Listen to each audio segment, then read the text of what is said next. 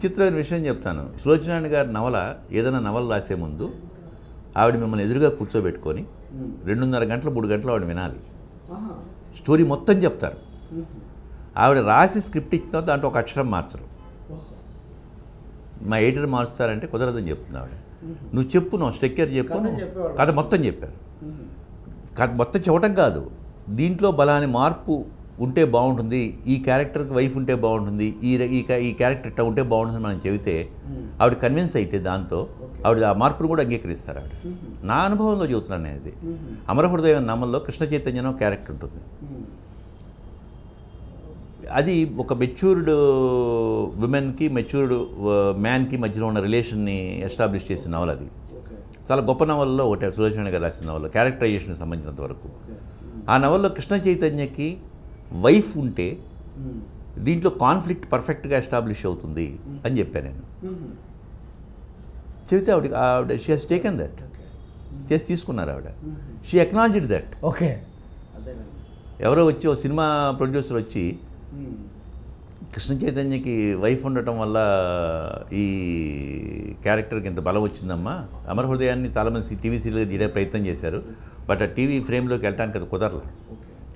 చాలామంది ప్రయత్నం చేశారు. వచ్చిన వాళ్ళు వస్తే కృష్ణ చైతన్య పెళ్ళా ఉండాలని చెప్పింది విజయ్ కుమారు, అందుకని ఇంకేదైనా మాడుకుంటే ఈ పుస్తకం రాయటం అయిపోయింది, ఈ క్యారెక్టర్ మీద కృష్ణ చైతన్య వైఫ్ మీద పూర్తి హక్కులు విజయ్ కుమార్ ఉన్నాయి, అయితే మాడుకోండి అని చెప్పింది ఆవిడ.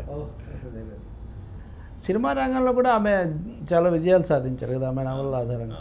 అలాగే మొదటి మెగా తెలుగు సీరియల్ కూడా ఆమె ఇన్సిడెంట్లుగా ఋతురాగాలు. ఇన్సిడెంట్లు ఏం కాదు, అది క్రొనాలజికల్ ఆర్డర్ అని అనుకోవచ్చు మనం. సినిమా రంగంతో ఆమె ఎక్స్పీరియన్స్ ఇది అంటే యాక్చువల్గా సులోచన గారు సినిమా రంగం అనే విషయం గురించి సులోచన గారికి నాకు మధ్య ఒక్కసారి కూడా చర్చ జరగల. ఒక్కసారి ఆవిడ ఒక ప్రొడ్యూసర్తో మాట్లాడటానికి, ఆవిడ పెద్దదైన తర్వాత శైలు ఇక్కడి నుంచి వెళ్ళిపోయిన తర్వాత ఎక్కువ టైంలో ఎవరితో అన్నా కొత్త మనిషితో మాట్లాడాల్సి వచ్చినా, కొత్త ఇష్యూ ఏదైనా వచ్చినా విజయ్ కుమార్ అనేవాడు నాతో ఉంటాడు అనే ఒక ఫీల్తో ఆవిడ. రెండోది ఎక్కువగా అమెరికా వెళ్తూ రావటం. వాడు పెద్ద ఆవిడ అవుతున్న కొద్దీ విజయ్ కుమార్తో ఒకసారి కన్సల్ట్ చేయాలి, ఏదో రైట్స్ కావాలంటే అనుబంధం ఉంది కదా. అనుబంధంతో మాట్లాడేటప్పుడు ఒక విషయం వెళ్ళి ఒక ప్రొడ్యూసర్ వెళ్ళి మాట్లాడితే విజయ్ కుమార్తో మాట్లాడండి ఒకసారి మీరు అని చెప్పింది ఆవిడ. నాతో నాకేం మాట్లాడాలో కూడా తెలియదమ్మా అంటే, నాకు మటుకు తెలిసి మాట్లాడాను అంది ఆవిడ. నేను మటుకు తెలిసి మాట్లాడే ఏదో రిమ్యూనరేషన్ వ్యవహారం అది మాట్లాడుతూ ఉంటే ఆవిడ ఏం చెప్పింది అంటే, అతను అన్న కాస్త దీనికి ఈ వర్క్ చేసి పెట్టాలని ఆవిడ ఒక మాట ఒకటి చెప్పింది.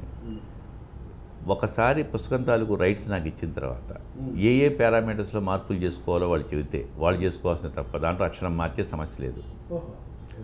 మళ్ళీ ఇంకోసారి డిస్కషన్లో కూర్చోను, ఇంకోసారి దీని గురించి మాట్లాడను. వాళ్ళకి పుస్తకం నేను రాసి రైట్స్ ఇచ్చేసాను, అయిపోయింది. దాంతో నాకు దానికి సంబంధం లేదు. ఏ పుస్తకం కూడా నాకు ఏ రైటర్ అయినా సరే కాదు. అసలు పుస్తకం రాసిన తర్వాత ఈ పుస్తకం ఎన్నెమ్మిని అనే ప్రశ్న ఈ రోజు వరకు నేను వినలా ఆవిడ దగ్గర నుంచి. ఒక్కసారి వినలా. ఏ పుస్తకం ఎన్ని పోతున్నాయనే విషయం అడగల.